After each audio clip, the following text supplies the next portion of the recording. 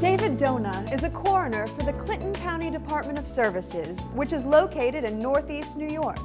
With almost 20 years of experience, David specializes in identifying fingerprints and discovering the identity of unknown corpses. Since being elected to the coroner's office, David has participated in over 2,500 autopsies. He is also a retired senior investigator for the New York State Police. After 29 years of service, David benefits from a prosperous career and established educational background. He holds an associate's degree in criminal justice and a bachelor's degree from SUNY Plattsburgh. David is also a long-standing member of the New York State Association of Coroners and the Forensics Identification Unit.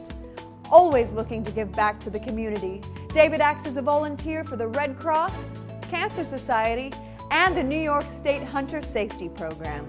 For more information on David Donah, visit our website or call 518-572-0111.